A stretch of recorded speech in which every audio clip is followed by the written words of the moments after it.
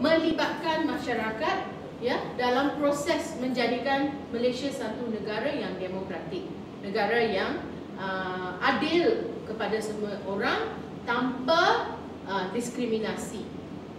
Ya, dengan itu Empower telah bermula. Kami membuat banyak program dengan wanita-wanita di semua lapisan masyarakat. Kami membuat program dengan wanita yang terlibat dalam politik. Kami juga membuat program dengan wanita-wanita yang ada di dalam kawasan pendalaman.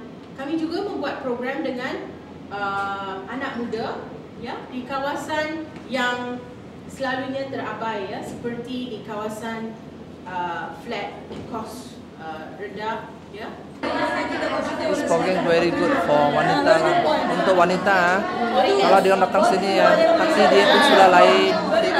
Dia balik rumah pun dia pun rasa happy lah. Ada macam ada sokongan, ada orang tolong dia macam tu lah. Lagi saya harap lain kali kita boleh buat lagi besar. Harap itu wanita-wanita yang ada orang tolong dia kan, dia boleh datang sini join kita, hati dia sudah lain. Dia boleh bebas sikit rasa, boleh bebas, dia boleh faham apa di masyarakat wanita sini. In the first place, I'd like to thank YB Charles. He has taken a great pain and interest in doing this program for the women. But this kind of program should be done in more areas, other districts, so that women in other areas where they cannot come down, like maybe like Banting, interior, the kampung areas, they cannot come forward to attend this kind of program. But we can go there and do this program to support them and highlight the importance of women and their hak. Hak means their rights. Women should know their rights.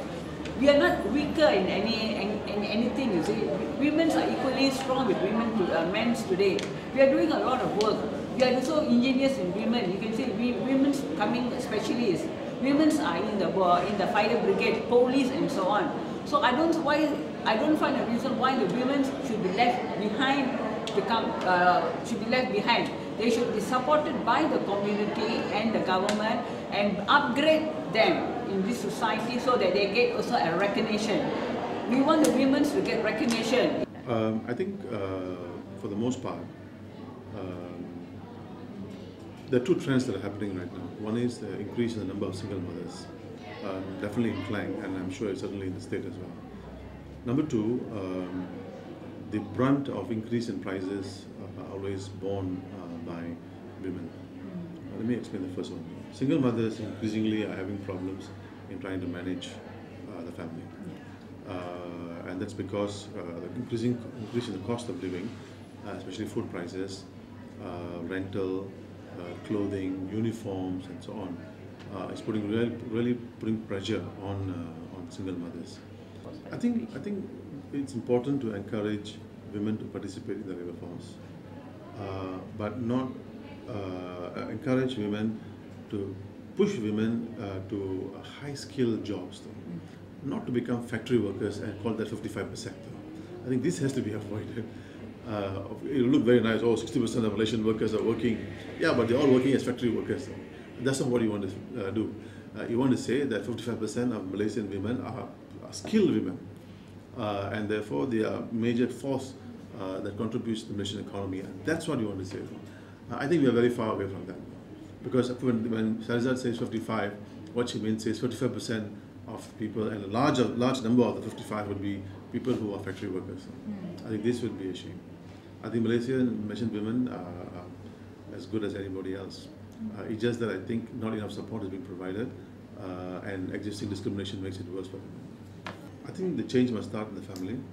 Number two, states must provide more support for female students in the school system, and nurture them to become as good as boys, good as their male counterparts, and expose them to more challenging environment, challenging education system.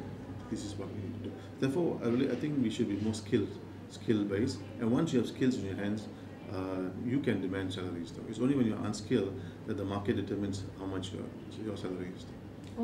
I think what we have done is last year and this year is to have a series of small discussion groups on rights of women and domestic violence.